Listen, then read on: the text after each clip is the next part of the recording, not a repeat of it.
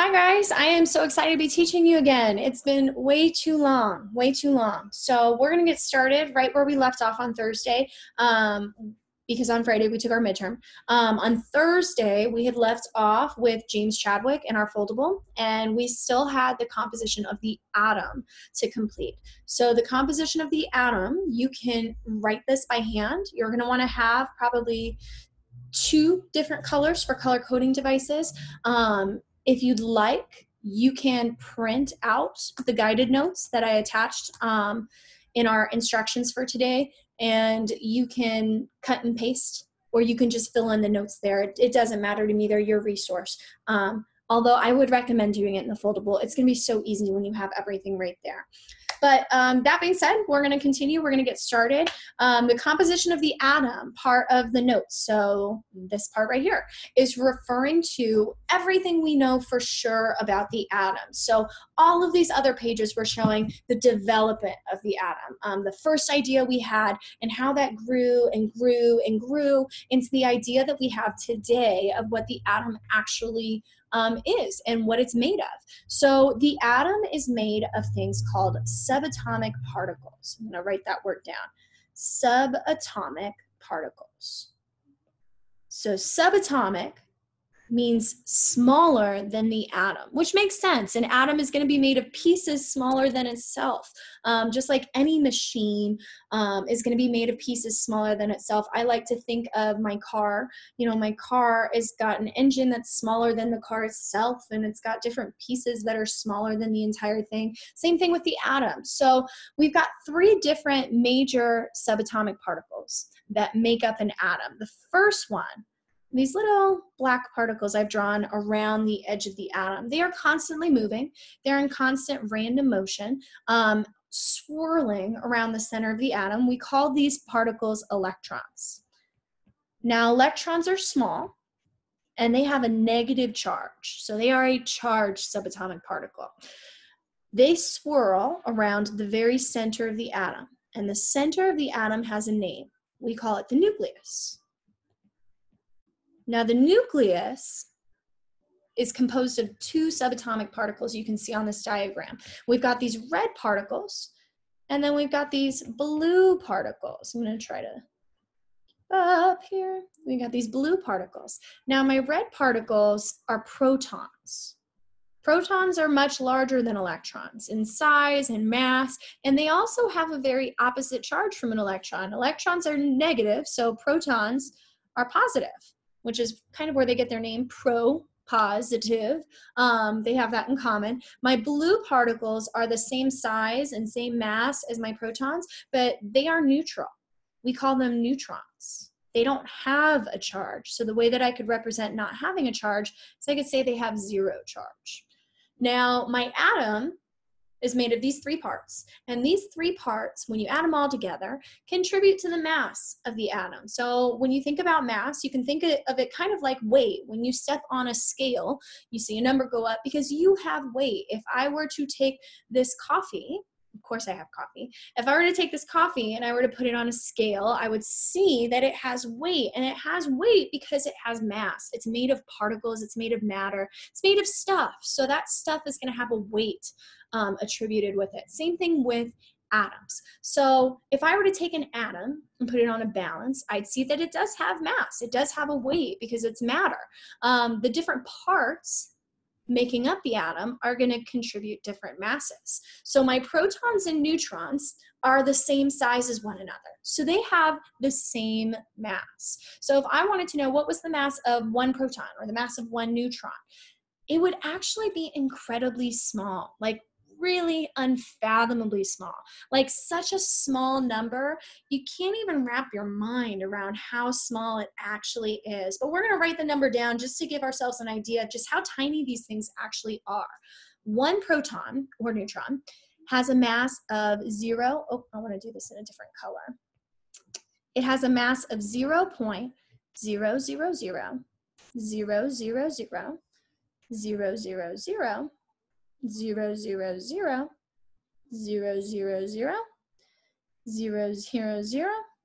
0.0000000000000000000000000000000000000000000000000000000000000000000000000000000000000000000000000000000000000000000000000000000000000000000000000000000000000000000000000000000000000000000000000000000000000000000000000000000000000000000000000000000000000000000000000000000000000000000000000000000000000000000000000000000000000000000000000000000000000000000000000000000000000000000000000000000000000000000000000000000000000000000000000000000000000000000000000000000000000000000000000000000000000000000000000000000000000000000000000000000000000000000000000000000000000000000000000000000000000000000000000000000000000000000000000000000000000000000000000000000000000000000000000000000000000000000000000000000000000 I'm not kidding. This many zeros. 0, 0, 1, 6-7 grams.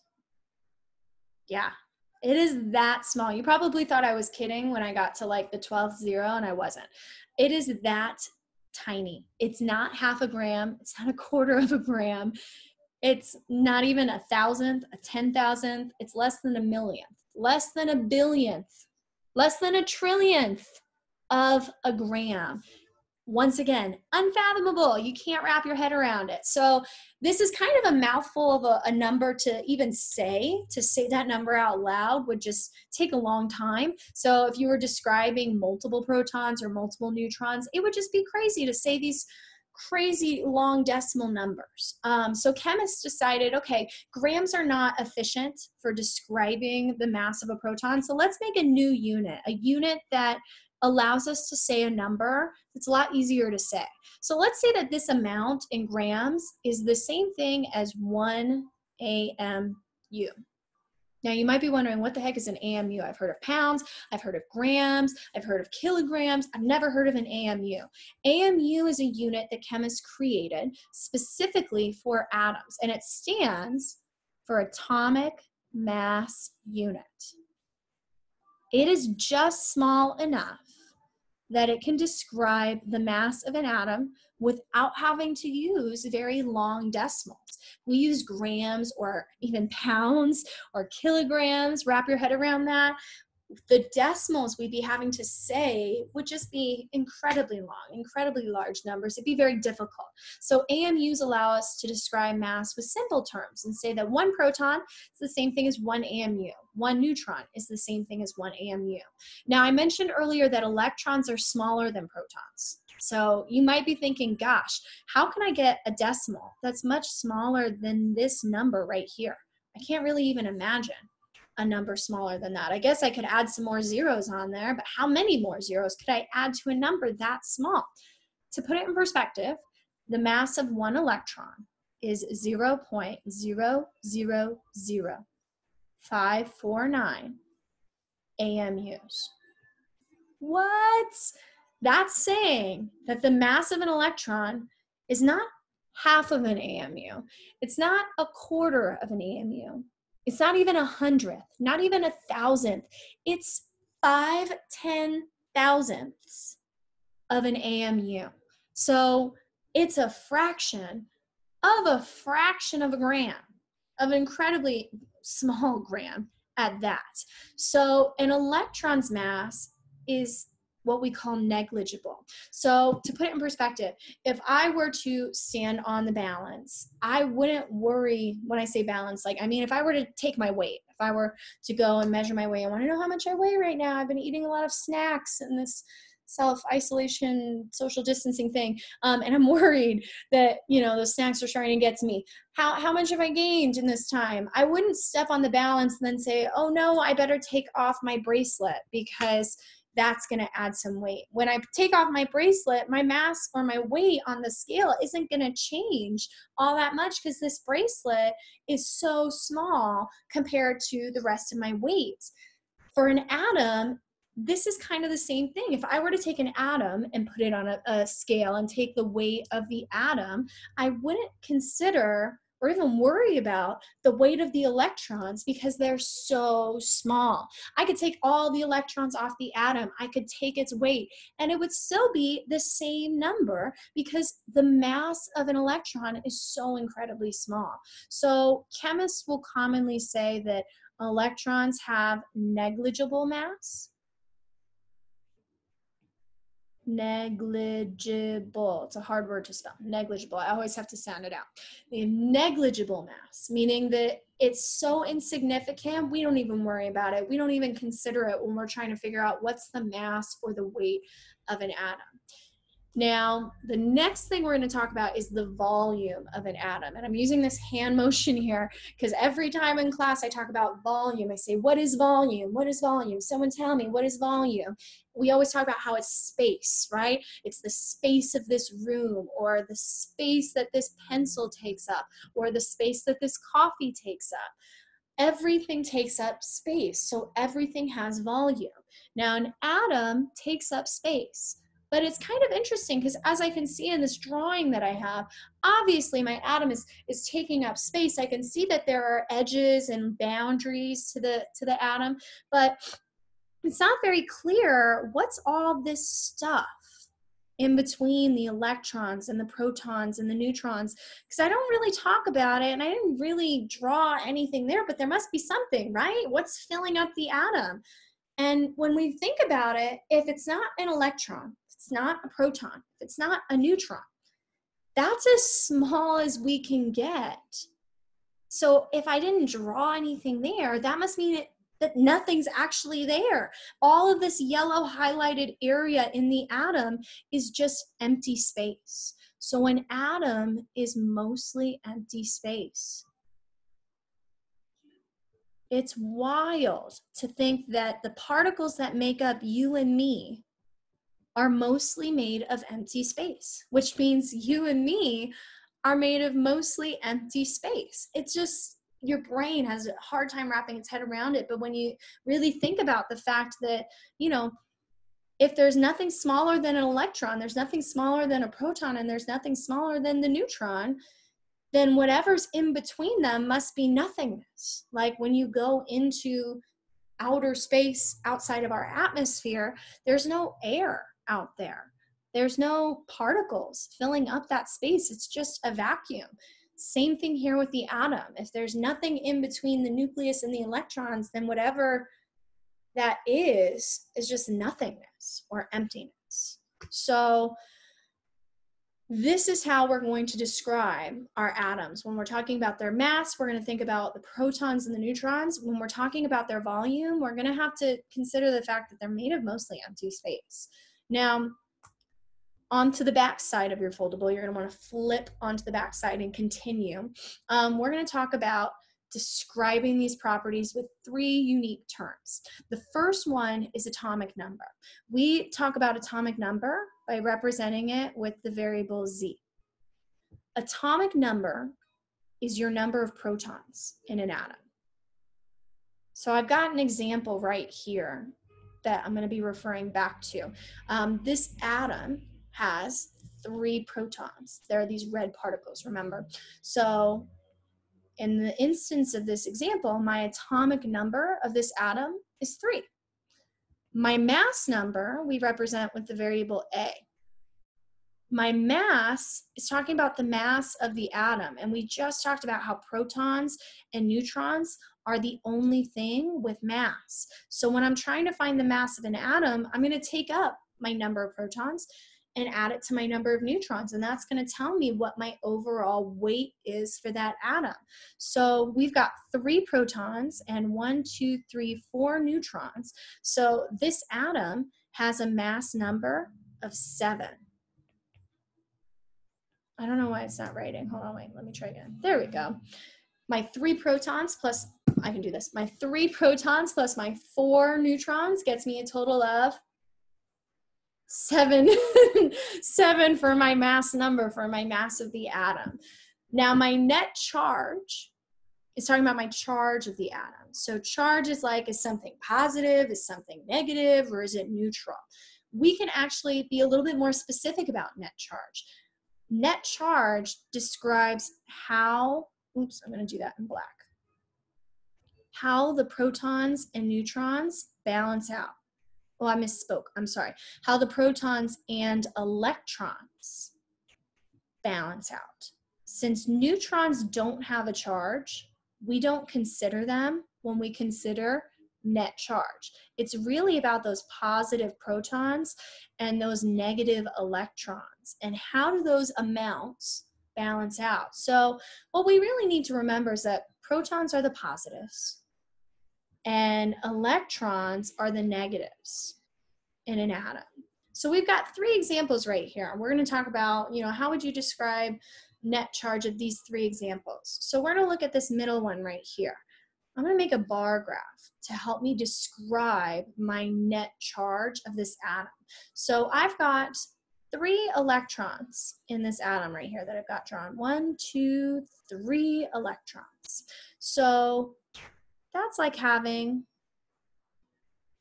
3 negatives, because I have 3 electrons.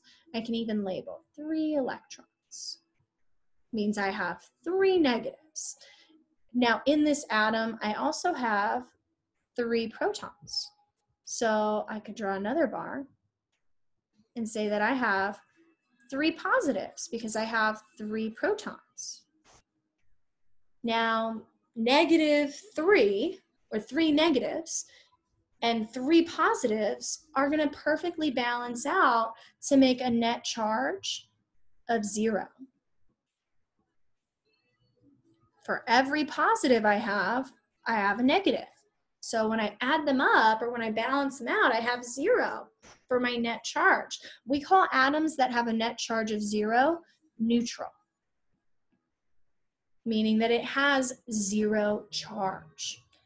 Now, I've got an example over here on the right that looks a little bit different. First of all, I'm noticing that I only have 2 electrons. So I only have 2 negatives because I only have 2 negative electrons in this atom. But my protons are very much so the same. I still have 3 protons. So I still have 3 positives.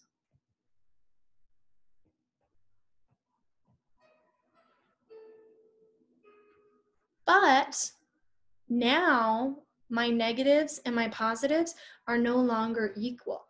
I've got more positives and less negatives. So when I take my -2 and my +3 and see how those balance out, I end up seeing that I have a net charge of +1 because I have more positives than I do negatives. We call atoms like this ions. Specifically, this is called a cation. Cations are positive because cats have paws. It's okay to laugh. It's okay. I know you're probably laughing. Get it? They're positive. So whenever we're talking about an atom, or in this case an ion that has a positive charge, we will call it a cation. So since this atom has a +1 charge, it is a cation. Now we've got our atom on the left, and I'm realizing my face is covering it, so I'm going to move my face over there. So now we've got an atom over here on the left that looks different from what we saw in the middle and on the right. It's got 4 electrons I can see. So that means I've got 4 negatives because I have these 4 electrons. But my protons, I still have 3 positive protons. So I still have 3 positives. But still, since I don't have an equal amount of positive and negative, since I've got more negatives and less positive, I'm not going to see that this atom is neutral. I'm going to see that there's a net charge there. When I add everything up, my -4 and my +3, I find that I get a net charge of -1. Now we call this also an ion because it's an atom that has a charge on it. Any atom with a charge is an ion, but the type of ion is going to depend on what the sign is. So positive ions, we said, are cations because they are positive, because they have pause, and negative ions are called anions. I don't really have a clever trick to remember that negative is anion, besides one student pointing out that anion looks a lot like the word onion, and onions make you cry. So, tears, angry tears. Oh, that looks like an angry cry. I didn't mean to make them look angry. But anyway, since anions make you cry, and onions make you cry, and that's a sad thing or negative thing, you can use that to help you remember that anion is a negative ion. So now that we've got 3 examples of different atoms here and finding their net charge, we're going to apply this to this atom that we have up here. So I can see that because I've got 1, 2, 3 protons, I have 3 positives if I were making a bar chart. And I've got 1, 2, 3, 4 negatives. So these aren't going to balance out perfectly, so my net charge is going to be -1. And this is an anion because it is a negatively charged ion. Now, that's going to wrap up our notes for today. Go ahead and move on to the next task.